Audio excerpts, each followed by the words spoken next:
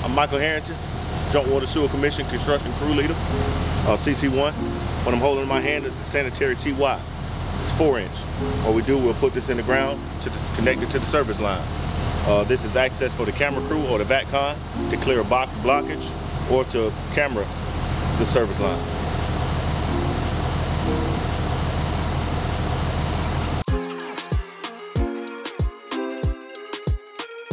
Hi, I'm Jay Sellers with the Brunswick-Glynn Joint Water and Sewer Commission. I want to spend the next 2 minutes talking to you about how to install a sewer cleanout. If you are connected to our sewer collection system to enable wastewater treatment, we hope that you have a sewer cleanout installed. This device makes it easier to identify and snake out any blockages in the line. Plumbing code requires a cleanout installed at or near the property line, referred to as a lower cleanout. We also recommend one located close to the house, referred to as an upper cleanout. You may not have noticed this device before, but you will be glad that you have one if the toilet becomes difficult to flush or your sink and tub will not drain.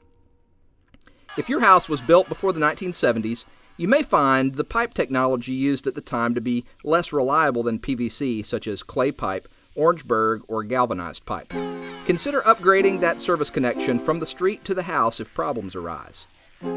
While some property owners have the confidence and experience to install the upper cleanout, construction standards require that a plumber or utility contractor specially licensed to dig in the public right-of-way install the lower cleanout. If you do see this sewer cleanout in your yard, please make sure that there is a cap present on the top of the fixture to ensure that we have to treat the least amount of rainwater or groundwater, known as inflow and infiltration, thereby saving unnecessary expenses at the treatment plant.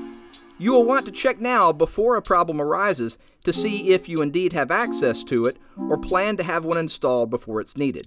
As Michael Harrington showed us at the beginning, in rare cases we do encounter situations that require that our crews be prepared to replace or install cleanouts to facilitate solving problems between the property line and the main, but this is usually a project that would be undertaken at your expense.